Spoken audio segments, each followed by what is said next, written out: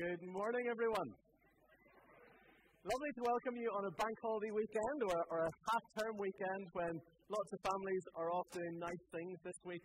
I'm really grateful to Anna that on Wednesday afternoon, Thursday and Friday, we're getting to go away and enjoy a few last days before Anna up and leaves us, which could be fun. But we know all about the sadness of that in our hearts this morning. A couple of our notices this morning, just to begin with our Superhero Saturday. That's next Saturday evening. We're encouraging you to dress up as a superhero. I can provide you with church robes if you want to dress up as me. But I'm not much of a hero, I know that. But lovely to have Ava organising something for our younger families. And please come along and be part of that. Next Saturday evening, there's going to be a wee spot in there where the young people are saying a wee goodbye to Anna as well.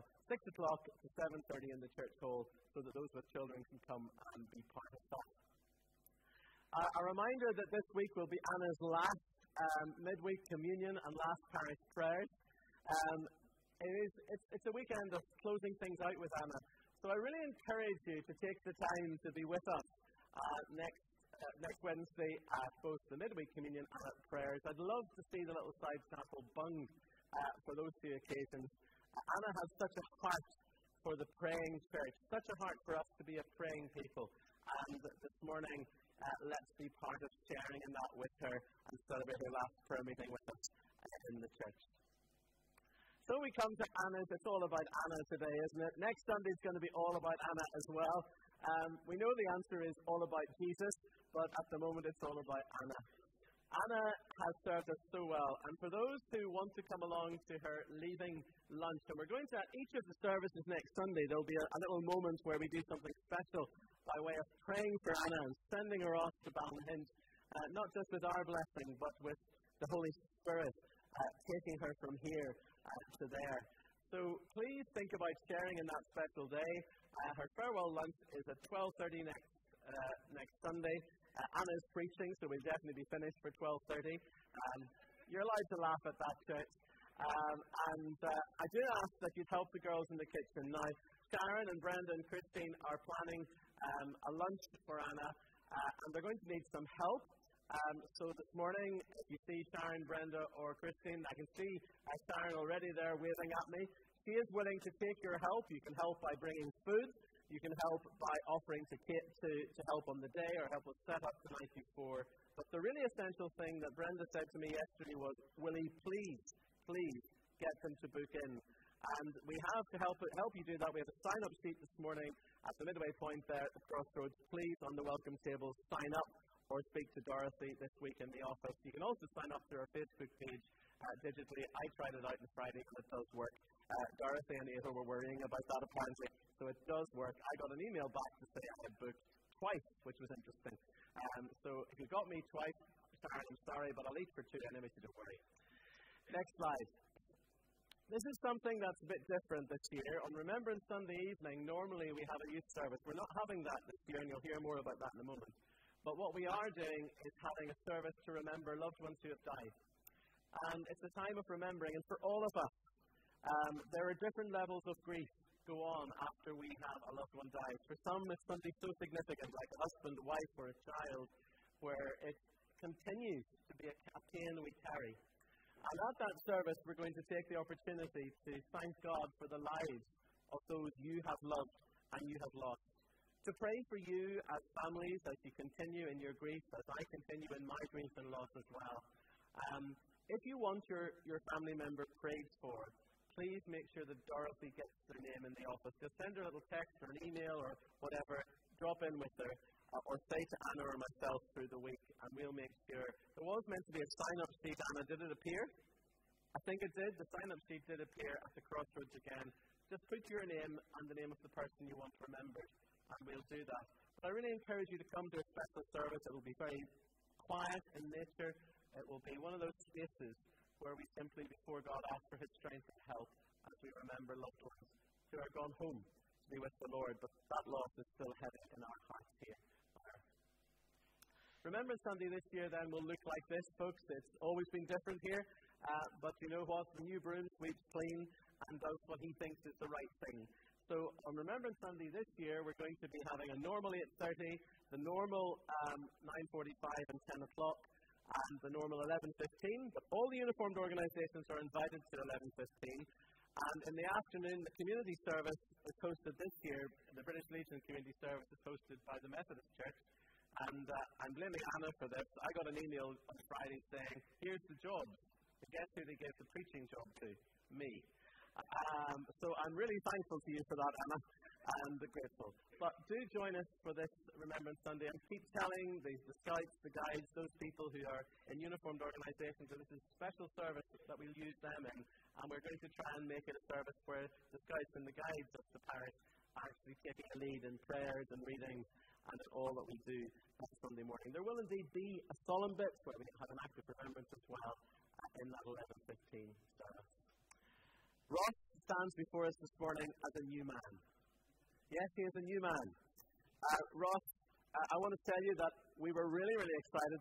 On Friday on Facebook and on WhatsApp, there were these photographs circling of this man with his arm around this beautiful girl called Ellen. Well, the really good news is that Ross and Ellen have got engaged. So we give them a big round of applause. Well done. Yeah, well done. So Ross, you're not a man with authority, but under authority. It's just how it is in life. So we really wish you well, and we're so grateful that Ross is here this morning to help us lead our worship. There's a little message there for us about the village.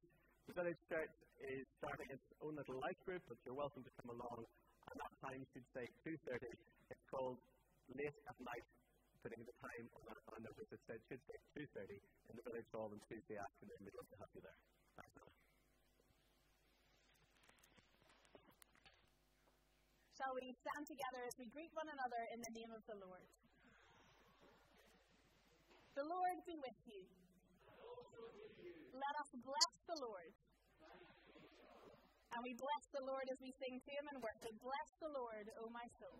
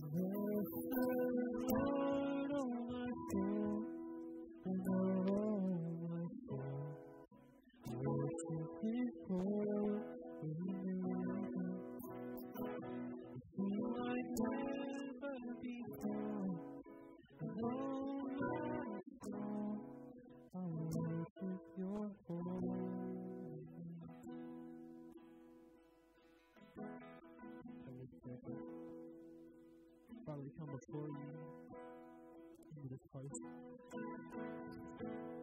knowing this is not a soft exercise. It's not a thing we just do with something. But we sit here and choose as a family before a holy Father. A holy Father who loves us, to talk to us and tune our ears to your Holy Spirit. Whatever ears, whatever circumstance, you're worthy of everything we have in our Spirit. And we thank you for this joy to come before you.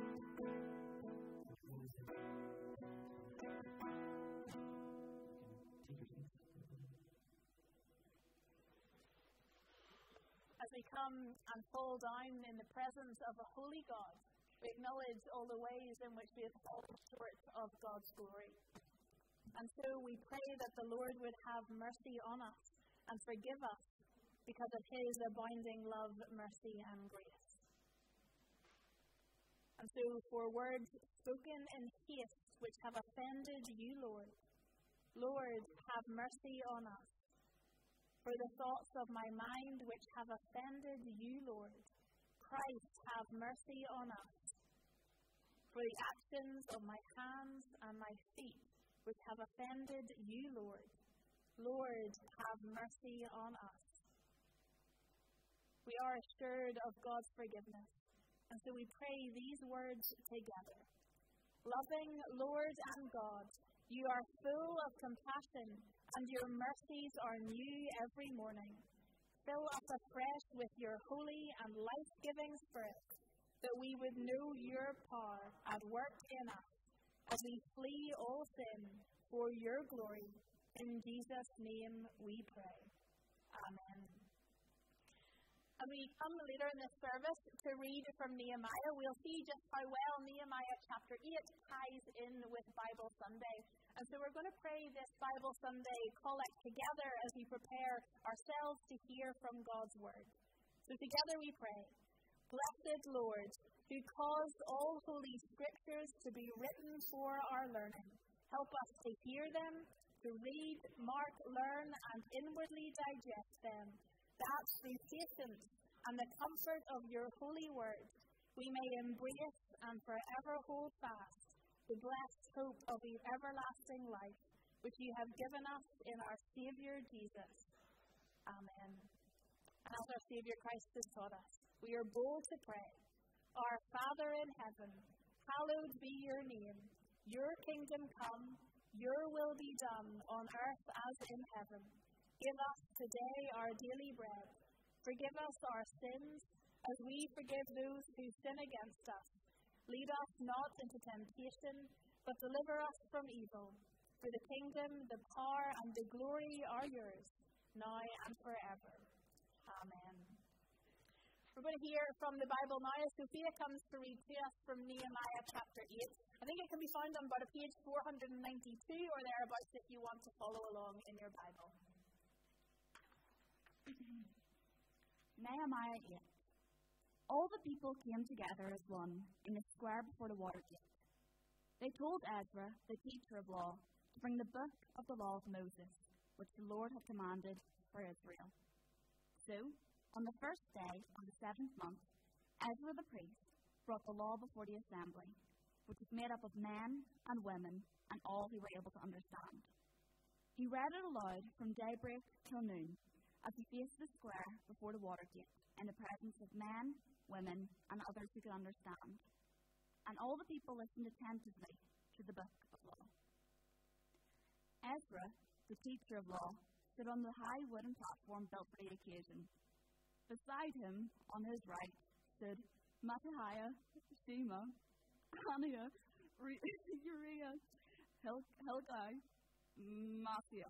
And on his left was Pilsla, Mishla, Malchum, Hashem, Hasavana, Zechariah, and Meshullam. There's more to come. Ezra opened the book, and all the people could see him because he was standing above them. And as he opened it, the people all stood up. Ezra praised the Lord, the great God, and all the people lifted their hands and responded, Amen, Amen.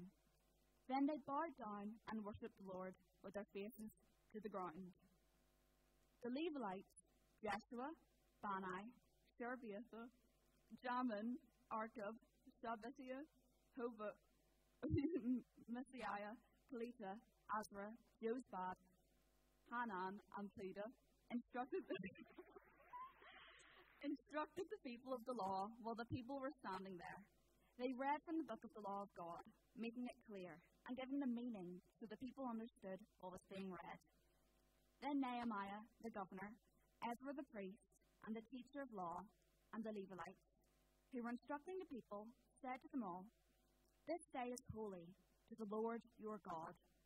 Do not mourn or weep, for all the people had been weeping as they listened to the words of the law. Nehemiah said, Go out, go and enjoy choice food and sweet drinks, and send some to those who have nothing prepared. This day is holy to our Lord. Do not grieve, for the joy of the Lord is in your strength. The Levites calmed all the people, saying, Be still, for this day is holy. Do not grieve. Then all the people went away to eat and drink, and to send portions of food, and to celebrate with great joy, because now they understood the words that had been made known to them. On the second day of the month, the heads of the families, along with the priests and the Levites, gathered around Ezra, the teacher, to give attention to the words of the law. They found written in the law, which the Lord had commanded through Moses, that the Israelites were to live in temporary shelters during the festival of the 7th month, and they should proclaim this word and spread it throughout the towns in Jerusalem.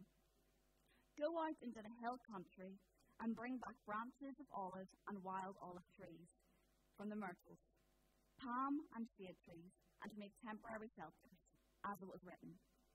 So the people went back and brought back branches and built themselves temporary shelters on their roofs, in the courtyards and in the courts of the house of God in the square, by the water gate, and the one by the gate of the Ephraim. The whole company had returned from exile, built temporary shelters, and lived in them.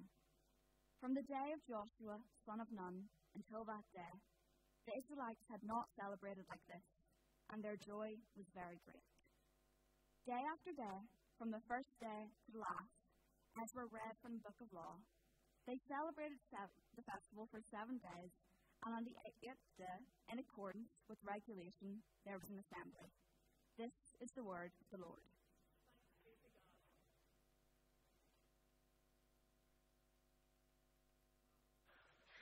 Well, if your Fermanagh blood made you able to read that so well, I'm going to get a box here. There's one made up here, extra. So,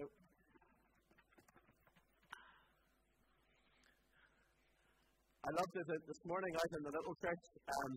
Enid told me that she had got a special Google assist to help her pronounce all those words. So I'm so glad somebody else was reading those readings this morning. The Barnabas Aid. Barnabas Aid is a missional charity that works all over the world where there is persecuted Christians or where there are persecuted Christians. And their ministry is bringing help to folks who literally are in a place where they could be murdered or imprisoned or beaten for their faith. This next little video is just a reminder of why we need to get involved in our Christmas box appeal this year. Next slide, and it's on the video slide, I think.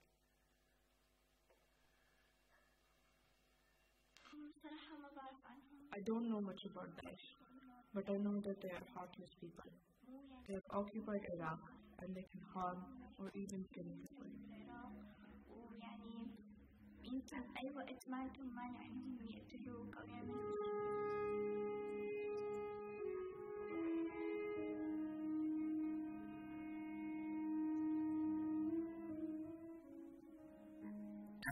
the jihadist Islamic group captured parts of Syria and Iraq and imposed Sharia law.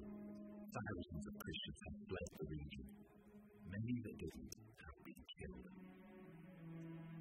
12-year-old Manuela and her mother, Miriam, were among many Christian families that lived in northern Iraq.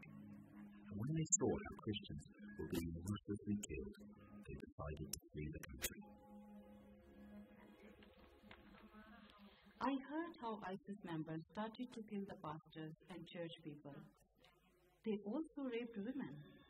When we started to receive threats because we were Christians, we were terrified. So we fled the country to come here to Jordan. Miriam lost her husband in Iraq when Manuela was only 9 months old. Crossing the border without having him by their side was a big challenge. I know that if my father was still here, he would have protected us.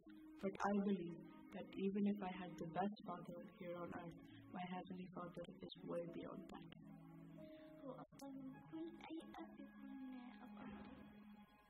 Manuela and Miriam are strong believers. They knew that God would look after them and that in Him they would find refuge. So when they arrived in Jordan, it was the Christians that came forward to support them.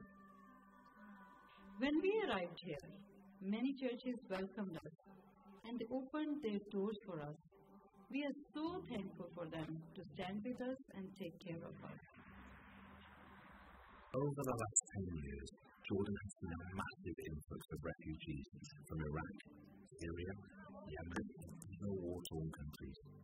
There are currently over 6 million refugees in the land of 11 million people. The food crisis here is real, and churches are overwhelmed. Father Aid has been working in Jordan for nearly 30 years, looking after suffering Christians. When they heard about the food crisis in Jordan, they sent help. At Food.Gives, we really believe that we can make a difference. There is enough food around the world, but it's not particularly distributed very well. And so we believe at Food.Gives, as we operate out of the UK, as we operate out of other countries, that we can be part of this redistribution, as it were. We can give from a place where we've been so blessed. You know, we do have access here. We do have the ability to share out of the resources that we have. This is one of many churches in Jordan that have been supporting Christian refugees from neighbouring countries. Today, over 100 Christian families will receive food boxes donated and packed by Christians from around the world. Manuela and her mother Miriam were among many families that received aid. It is Jesus Christ who moved the hearts of these Christians who have come forward to help us. We are so thankful.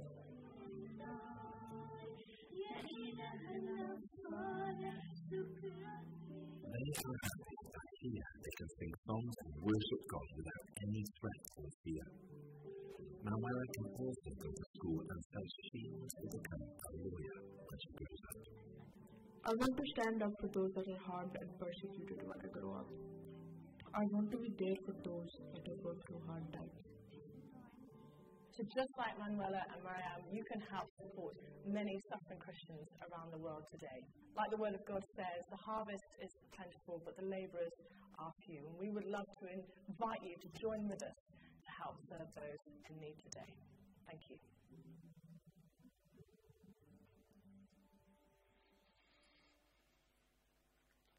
So friends, for Christmas this year, we're trying to fill 100 of these boxes to help people like Manuela and Miriam. Imagine what it's like to be left as an orphan or to be without a husband and then have to leave a country and go somewhere to find safety. Not easy.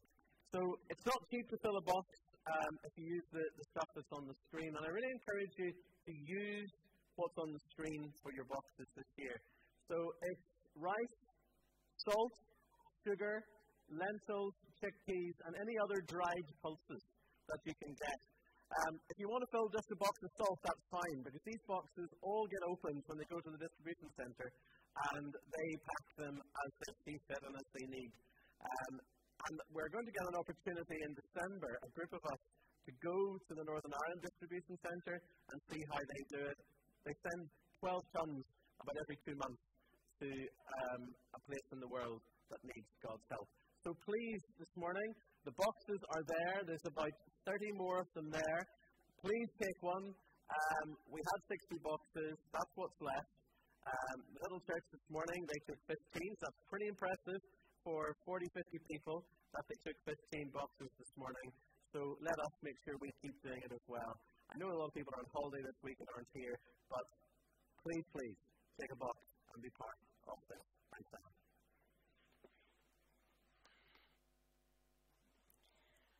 Our Sunday School Inspire and Crash are going to head over to the hall now. So Sunday School teachers will give you a head start and you can lead the way over to the hall. And we do ask God's blessing on all the kids and all the teachers as they head over for their time of learning.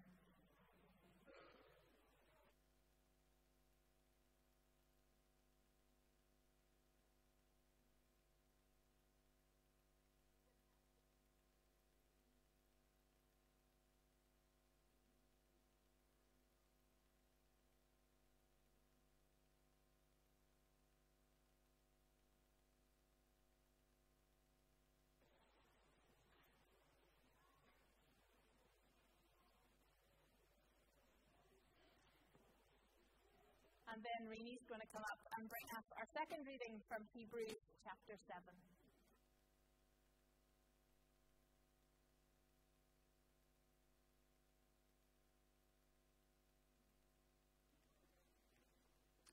So it's Hebrews chapter 7, verses 23 to 28. Now there have been many of those priests since death prevented them from continuing in office. But because Jesus lives forever, he has a permanent priesthood. Therefore, he is able to save completely those who come to God through him, because he always lives to intercede for them. Such a high priest meets our need, one who is holy, blameless, pure, set apart from sinners, exalted above the heavens. Unlike the other high priests, he does not need to offer sacrifices day after day, first for his own sins and then for the sins of the people. He sacrificed for their sins once for all when he offered himself. For the law appoints as high priests men who are weak, but the oath which came after the law appointed the Son who has been made perfect forever. This is the word of the Lord.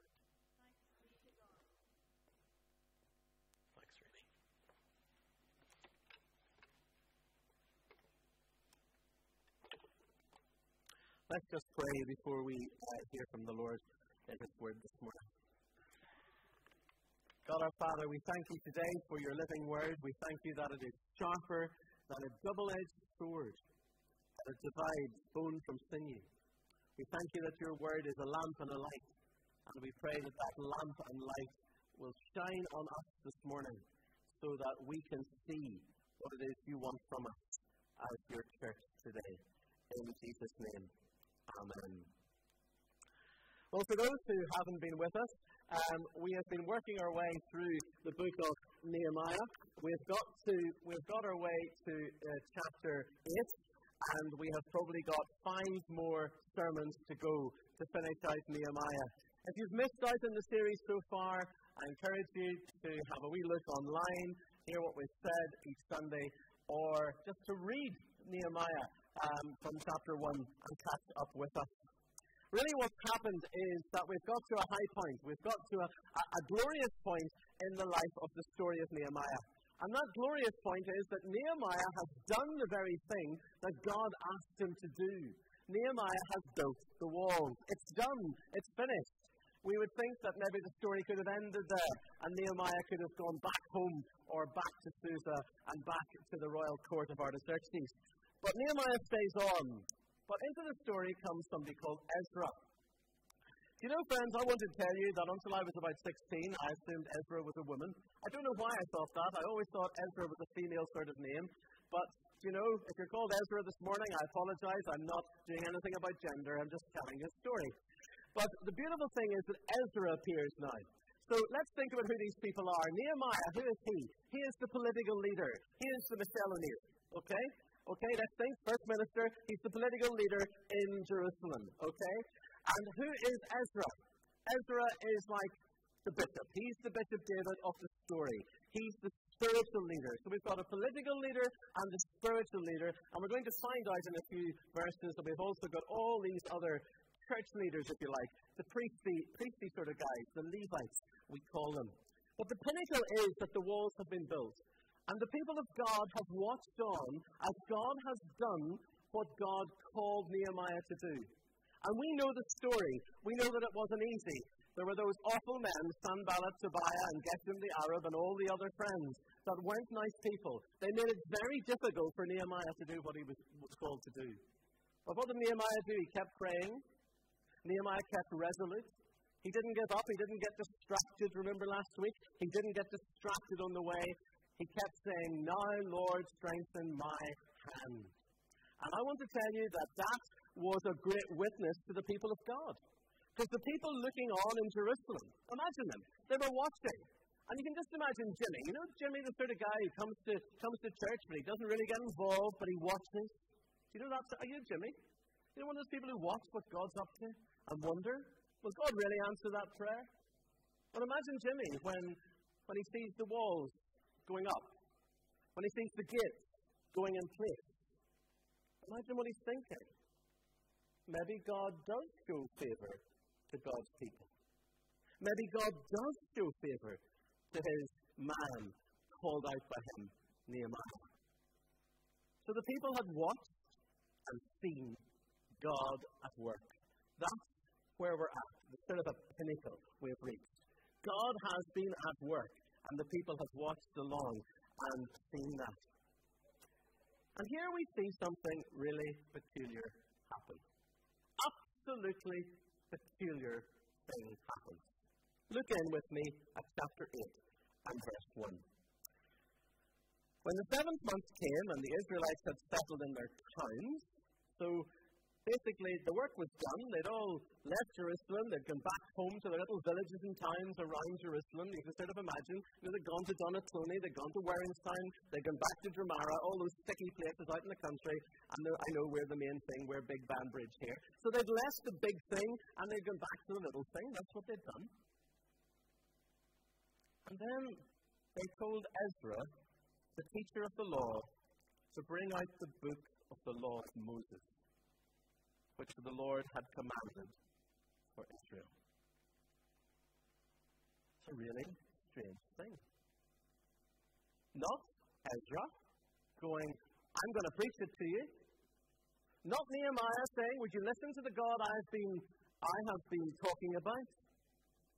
It's the people saying, "Would you give us the words, please? Would you give us the words, please?" I'm really pleased that Claire and Julian are with us this weekend. Caroline's mum and dad, my mother and father-in-law. It's lovely to welcome you. Julian's not able to be in church. He hasn't been very well. We ended up, well, we'll not tell the whole story, Claire, will we? But the paramedics had to go onto the plane, which wasn't good. So we ended up in hospital most of the night on Friday night. And we send Julian our best wishes to get well. But I don't want to talk about that. I want to talk about something Claire does every New Year. One of the most amazing things. So I've been going to Christmas at the Swains for 25 years. Christmas or New Year. And I prefer New Year for one simple reason. Claire's Guinness pie. Right? It is the most, I'm telling you, the year afterwards, if you want a recipe for Guinness pie, it is the best Guinness pie in the world. I'm telling you that, not just because he's here, I say that all the time. And you see, before I came onto the Swain landscape, there was only one Guinness pie made. And now there has to be two. Because I love it so much. I would eat seconds and thirds and fourths. I am hungry for Guinness pie. I desire Guinness pie. Next slide, lads. I desire Guinness pie. Next slide, lads. And next slide. We're going to go back to that minute. This one. Go back. Next one. That's it. So I desire Guinness pie. I really love it. But these people here, they were desiring God's Word. And the really interesting thing is, So on the first day of the 7th month, verse 2, Ezra the priest brought the law before the assembly, which was made up of men and women and all who were able to understand. He read it aloud from daybreak till noon. Do you hear that? He read it aloud from daybreak till noon. Now just imagine that. I want you to imagine this scenario. So, I'm sort of sitting in the rectory. And Will turns up and he says, Willie, would you come on down to the church here because there's a group of us. It's 5:30 in the morning. I'll be up because you know I get up early. You get the thing in your WhatsApp. But he says, come on down to the church because there's a big group of us down here.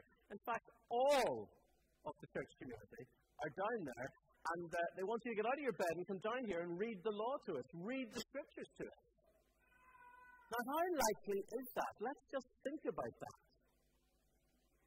But that is what happens here. And from 6 o'clock in the morning till 12 midday, the scriptures were read aloud. I want you to click back those 2 slides for me, please.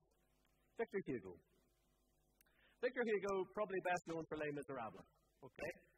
He was a French writer and also a French politician, a big politician. Victor Hugo said this: England has 2 books, the Bible and Shakespeare. Interesting, isn't it? He went on to write, England made Shakespeare, but the Bible made England.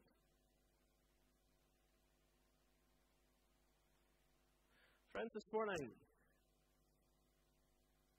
as we look back in the history of England, go back to the King James Bible, 1604, when it started to circulate. It became a foundational thing. It was foundational to all of England's laws. They remain today. It shaped England's society in a way that led it to send missionaries all over the world. Next slide.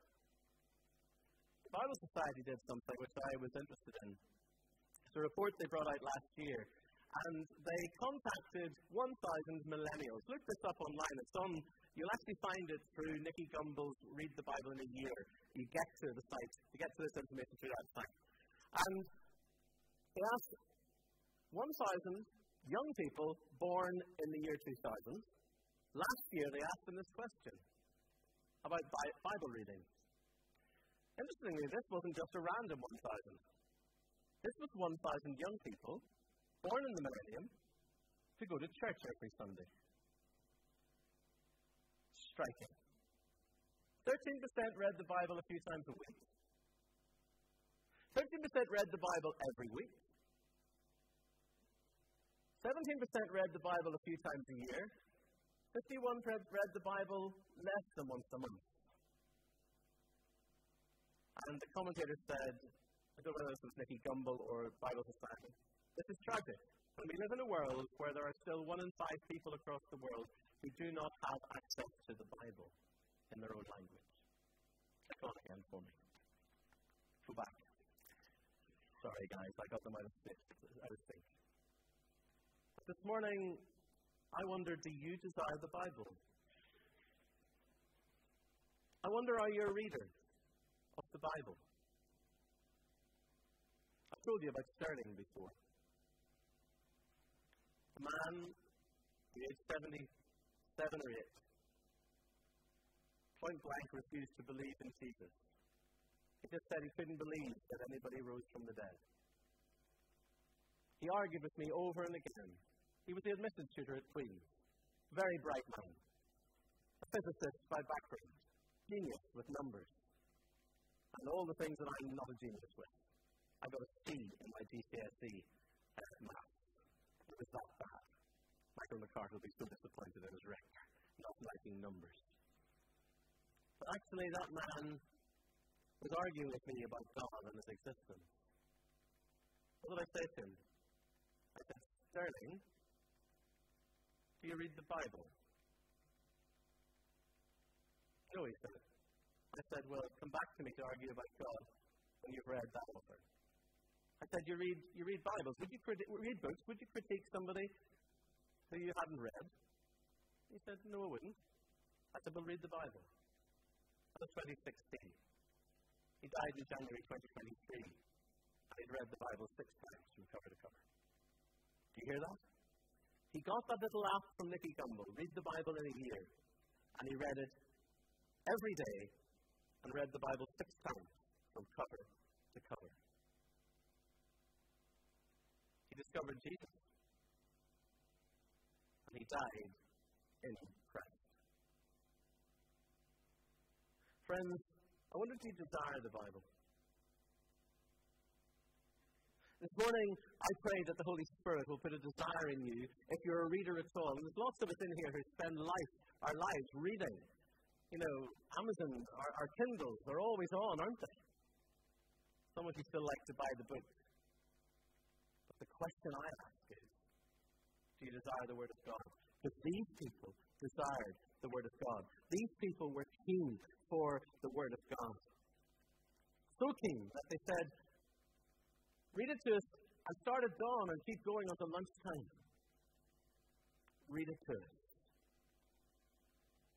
In 2004, just after Alice was born, I ended up in hospital for 3 weeks. I had this thing called epiglottitis, and Harold Miller came to see me. I hadn't heard the Bible for weeks. I just had not heard the Bible. I'd been out of it. He came to see me. He's the bishop. I said, Harold, read me a psalm. I was hungry, like I was for Claire's lovely, lovely Guinness pie. I was hungry to hear God. You know what he said to me? Well, I don't have a Bible with me. I said, Harold, then you may go home. I want to hear from God. Friends, I encourage you to see these people with their hunger for God. Hunger to hear what God has to say. I encourage you to go home and decide that you're going to read the Bible in a year. If you're not a believer or don't know God, I say, get yourself in a place where you might know Him and might meet Him. Read it. My day starts with the Bible. I would never ever drive past the petrol station if the wee red lights on and say 19 miles left. You stop and you fill up. Stop and fill up with God in the Scriptures. Then something else happens here. Next slide. Something happens in the life of the church in the book of Nehemiah. And I want to say this very carefully. I read this over and over again. A man called Raymond Brown hinted at it, and then I found a really good online article about this. And what the writers are saying is that in Nehemiah, something changed in the life of the church. The church went from being the life of the faith as God was revealing it to the Jews, first of all, and then to the Christians. But in the life of the Jews in Nehemiah, something changed in this passage. And I want you to see what changed. Verse 5, Ezra opened the book. All the people could see him because he was standing in a pulpit, first pulpit. He was standing up high, above the ground. And the people all stood up when he started to read the Bible. When he opened it, the people stood up. They respected the Bible. They loved the Bible.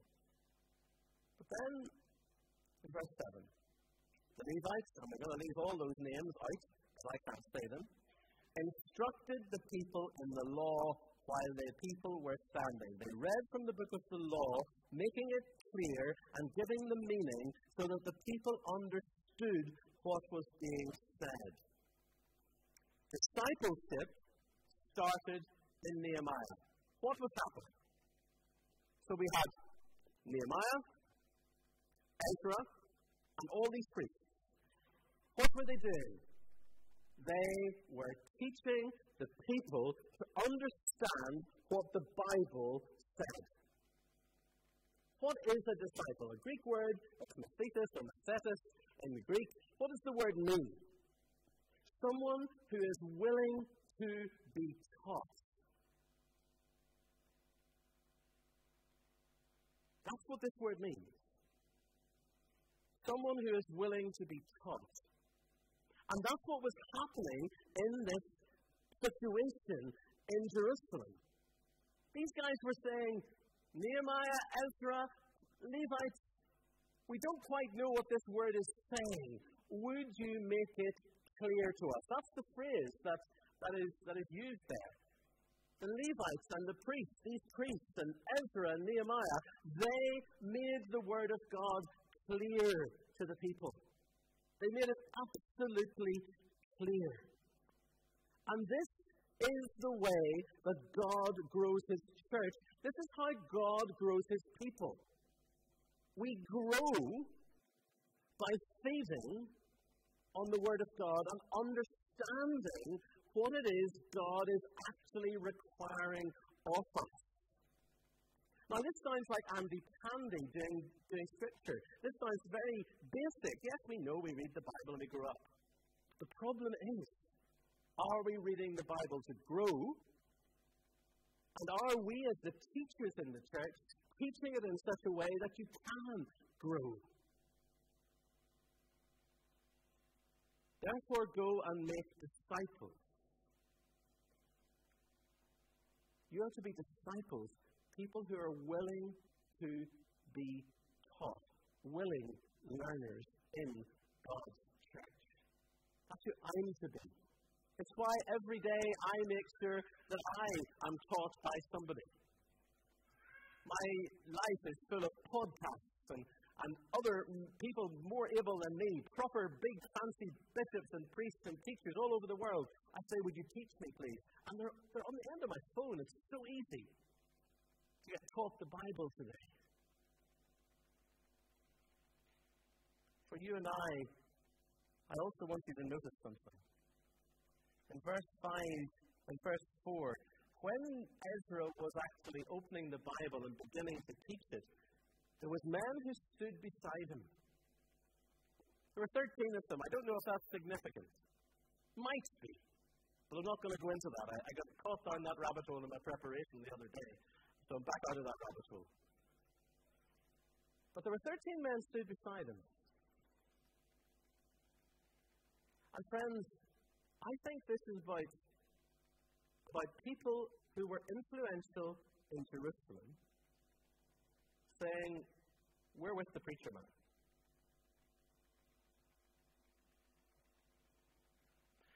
And I need people to stand beside me to say I'm with this preacher. I need people to stand beside Eva to say I'm with that youth worker. I need people to stand beside our Sunday school teachers and life group leaders and say, I'm with these people who are teaching the Word of God. Stand up and be counted as those who support and encourage not just the reading of the Bible, but the teaching of the Bible. And friends, we have to become students of God's Word. It's no mistake that we have Sunday school. It's no mistake that we have life groups. No mistake at all. We need to have people to make the Scriptures clear to us so we understand them and we grow.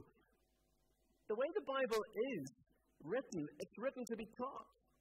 How will people know if somebody doesn't tell them? It's how Paul said it in Romans. How will they know if they're not told?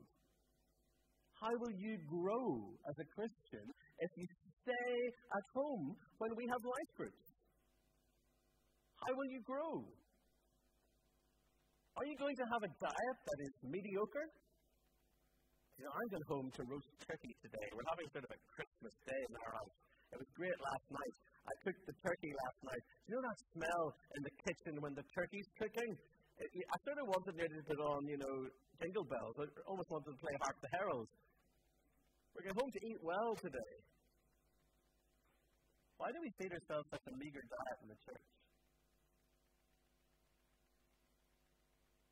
1,046 households are on the church list.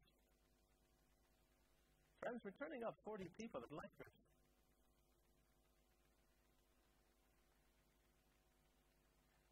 Something's wrong there. Something's wrong with our hunger. Church, you hear me? We're not that hungry for Claire's Guinness pie for the Bible. I'm really saying, do you hear this? Diane is here this morning. She's the new coordinator of life groups. See her.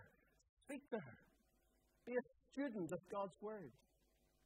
That's who we've got to be. We've even got to lifelong sermons, right? The really good thing is I've discovered that your seats have nice cushioning. I had to sit through a 2-hour speech day the other day, and I discovered your seats have nice cushions. So I no longer feel guilty about long sermons. Next slide, please. Then I want to say to you something about God's response. When the Word of God is preached, people cry. That is a fact. When God speaks, people cry. And this is what we see here. Just look in and see what was happening. In verse 9, then Nehemiah the governor, Ezra the priest, and the teacher of the law, and the Levites, who were instructing the people, said to them all, this is a holy day to the Lord your God. Do not mourn or weep. For all the people had been weeping as they listened to the word of God. Friends, as we read the Bible, we must not be surprised that we cry. Because the Bible does this thing in me where it shows me who I should be and reminds me of how far off I am. How far I am away from the person that God wants me to be. And I find myself when I read the Bible going, oh. And these guys here, as they heard the Bible, now they hadn't heard it for 200 years, or 150 years, at least 2 generations. They had set aside listening to the law. They had a big dearth of it. They had a famine of the Bible. Actually, we have like 42 Bibles in our house. They had a famine of Bibles, of the Word. But when they heard it read and had it explained to them, they began to weep. Because they knew God had a standard for them. They knew God had a purpose for them. But they weren't meeting it. I wonder, is that you this morning? Do you know God wants to be in relationship with you, wants to relate to you, wants to lead you in His way? Do you find yourself just, nah? Or are you weeping inside today thinking, I need to return to the Lord? But look what they say. God's response. What happens in heaven when you and I look again at what God's saying and start to believe it and start to react to it and start to live it? What does He say? This day is holy to the Lord your God. You see the moment that you and I start responding to what God is calling from us in Scripture? God says that day's holy. And holy days like Christmas and Easter are days for food and drink in abundance. Days of celebration, folks. Celebration. That's what God, the Holy Spirit, is saying to us this morning. As you return to God and listen to the Scriptures, take it to heart, know that something happens in heaven. We know it from Luke 15. Jesus said it. There's more rejoicing in heaven over one sinner who repents than over 99 who have no need of repentance. Don't we all know that verse? We were taught it in Sunday school when we were 6. Rejoicing is happening in heaven.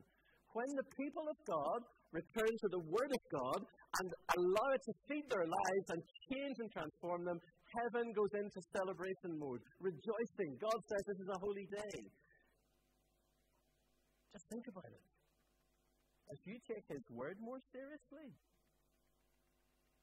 God's rejoicing. The God who made you is not pointing the finger in judgment and saying, no, you're really far short and it's awful. He's saying, no, actually, you're beginning to listen to me and I'm so excited. Prodigal son story, isn't it? The prodigal, the father, was looking out and he saw him come. He started to run. He didn't wait to hear an apology or a sorry or a... That's not the God we have. God's response. But what was the student's response? I keep calling it students because what is a disciple? Someone who is willing to be taught and learn. Somebody's getting it. It's good. I saw somebody repeat my words. It was great. But friends, What do we see in the people? Well, verse 14 on. They found written in the law, so they'd forgotten something that God had said.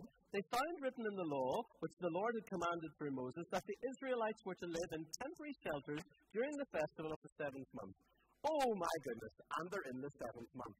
And God reminds them here, he says, by the way, I have a little thing that I asked Moses to ask you to do, to celebrate. Now I want to say something to you, church. We have two big festivals in the church here, Christmas and Easter. You celebrate Easter like gluttons Christmas like gluttons for Christmas. You celebrate Easter like it never happened. I've never known a church to be full at Easter. Holy Week services, we might as well scrap them, because nobody really comes. We always find other things to do in Holy Week. Christmas, I don't know why. We all turn out in a mass. But you know, if he hadn't died and rose again, his birth would have just been incidental. I want you to think about that when it comes to Holy Week this year. And I was going to say, when Anna and I try, when Willie and another try to do something unique at Holy Week, I want you to try and tap into it. Because these guys here, now that's not a law, that's just me rambling, but there's a law here. These guys were meant to build tents. So in the 7th month of the year, these guys were meant to build tents. And what did they suddenly do? They hadn't been doing it for 150 years. From the time of Joshua through Judges, they hadn't done it. They hadn't built these booths. The Festival of Booths, Festival of Tabernacles. That's what we're talking about here. The Feast of Booths or the Feast of Tabernacles. That's what it is in Jewish culture and history. They were meant to build these little tents out of palm branches and palm olives and myrtles and all those trees that Sophia read about this morning. But they hadn't done it. And suddenly, what were they doing? What did we discover they do? So the people went out, verse 16, look at it. The people went out and brought back branches, built themselves temporary shelters on their own roofs, in their courtyards, in the courts of the house of God, and in the square by the water gate. God, they did what God asked them to do. And friends, I've begun to see you doing what God asked you to do. Actually, I mean that. There's evidence on your tree of you being a people who are trying to do what God asked you to do. But there's so much more. There is so much more for us to do as a church.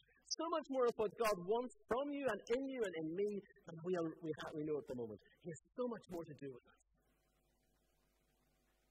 But these students responded by doing what they've heard God ask them to do. We've got to let the Word of God in. We've got to open the floodgates of our heart.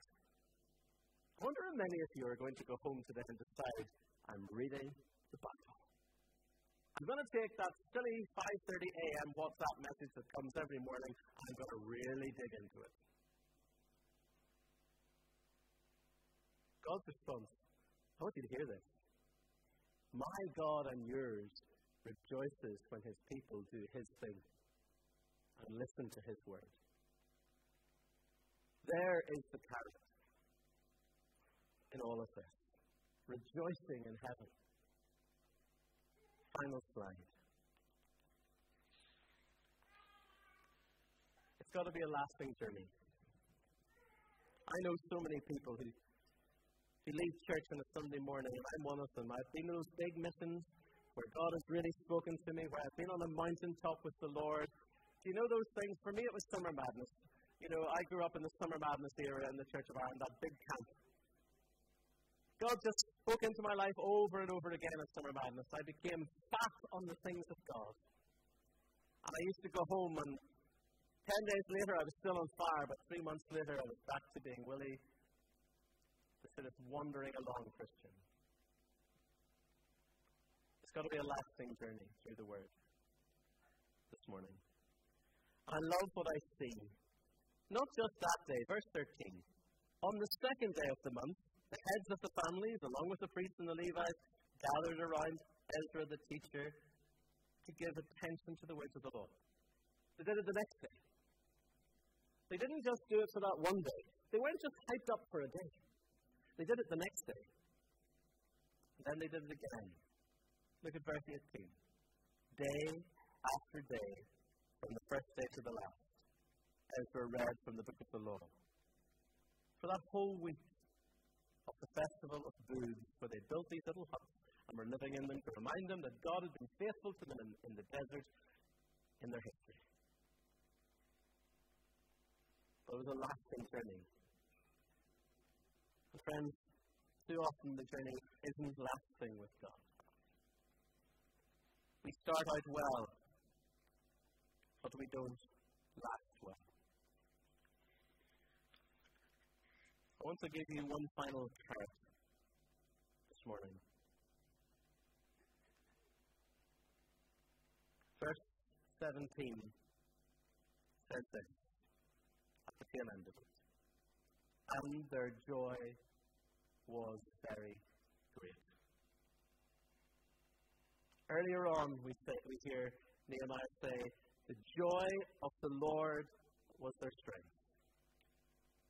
Friends, if we keep going with God, joy will well up in us.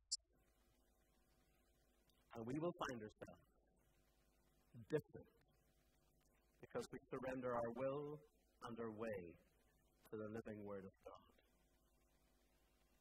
I don't want you to leave here and in 2 days give up.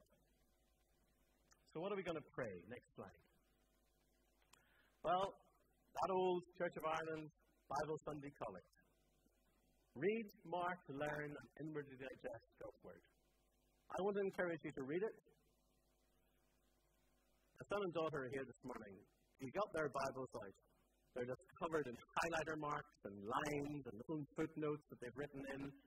Why? Because they've been reading, marking, inwardly digesting, and learning the Word of God. That's what we should be up to. Tuesday morning's WhatsApp, the sermon. Give it an hour through the day somewhere. Read through the notes again. Ask God what He's saying. Apply it. Do what Israel did. They applied it. They discovered they needed to build the booths. They did it. I want you to pray for all who teach the Scriptures. I want you to pray daily for me, for Diane, for Claire, for Anna, for Ava, for all who teach in our Sunday school, for all who teach in Inspire, for all who teach in our life groups. And I also want you to pray that we'll all respond to God's Word. Pray for greater numbers in the life groups. Consider joining a life group. Do you hear the call to grow as God wants you to grow? Download a Bible app. Next slide. Here are things that are part of my life. ODB, Our Daily Bread. Just Google that. Get an app every day on your phone. Google Apps will get you to that. Lectio 365, another thing we use. 9 minutes a day. Gets you into the Word of God. 9 minutes of the day. Bible in 1 year, it's a bit harder. It's good if you're retired, though. If you're retired, you'll have a lot of time to read the Bible. But wouldn't it be great that those of us who work downloaded that app and spent that 45, 50 minutes a day just drinking in the Word of God? Friends, we can build our lives on sand. And when we meet Jesus, our heads will be bowed low. Or we can build our lives on what He says to us. And when we meet Jesus, we will know that we have done what we needed to do. I wonder where the Bible is in your life today. It suddenly got right at the center of the people of Nehemiah's day. Amen.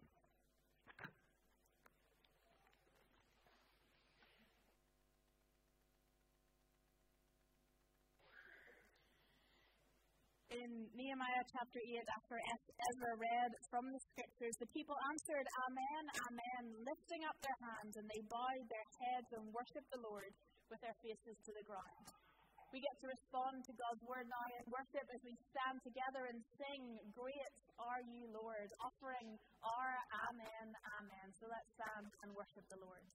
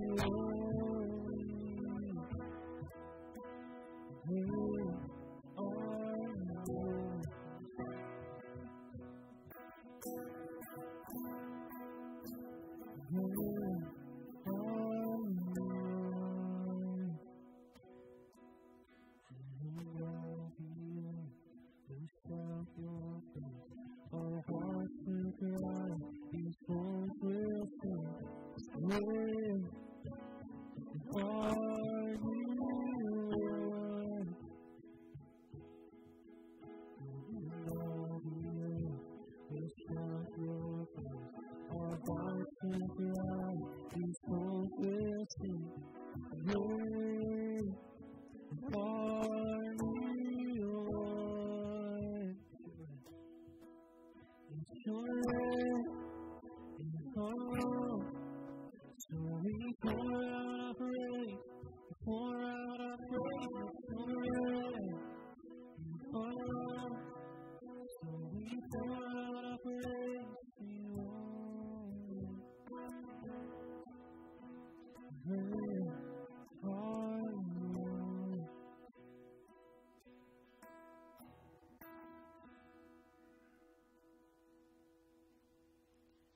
And we respond to God now in faith as together we say, I believe in God, the Father Almighty, creator of heaven and earth. I believe in Jesus Christ, God's only Son, our Lord, who was conceived by the Holy Spirit, born of the Virgin Mary, suffered under Pontius Pilate, was crucified, died, and was buried. He descended to the dead. On the third day he rose again. He ascended into heaven. He is seated at the right hand of the Father, and he will come again to judge the living and the dead. I believe in the Holy Spirit, the Holy Catholic Church, the communion of saints, the forgiveness of sins, the resurrection of the body, and the life everlasting. Amen. Please be seated as Caroline comes now to lead us in prayer.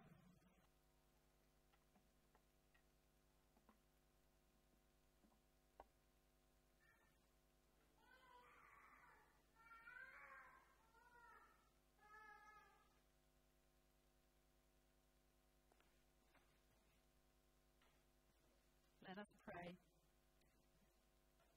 Lord, we pray for the work of the Bible Society across the world.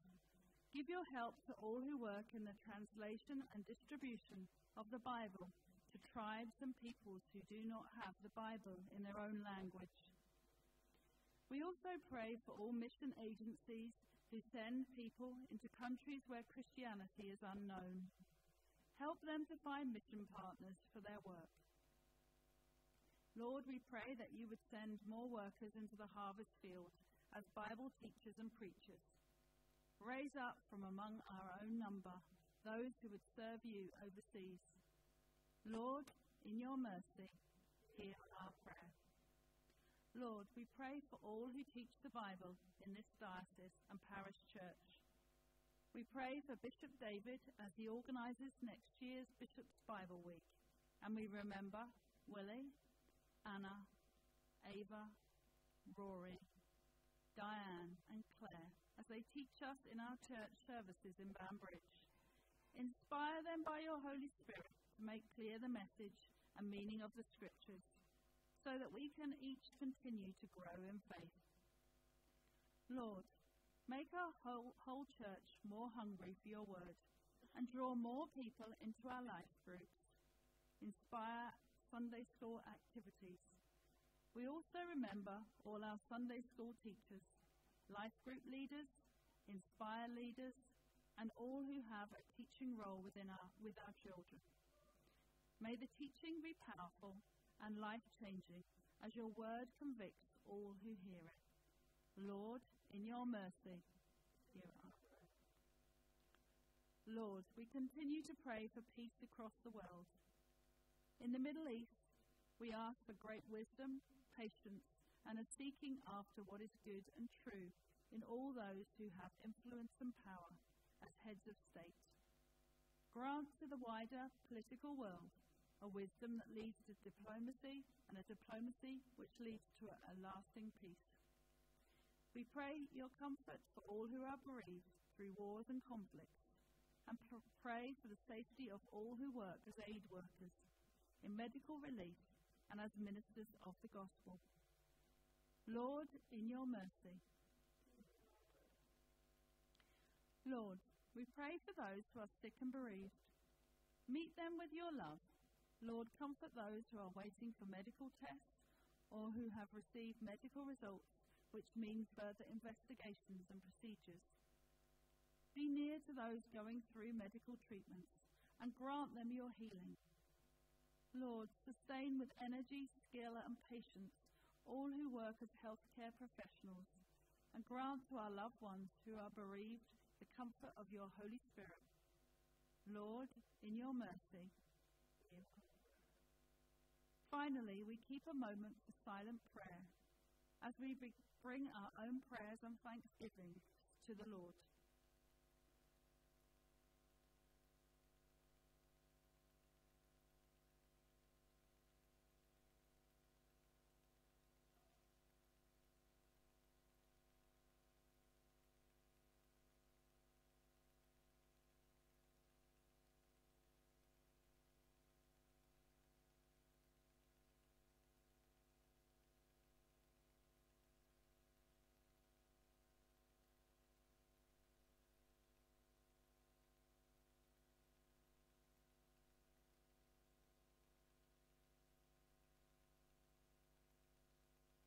Lord, hear our prayers and answer them when you can.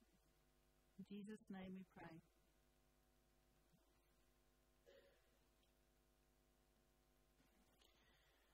As we draw our worship to a close this morning, we stand together to fix our eyes, our hearts, and our minds, and to lift our voices in worship to Jesus.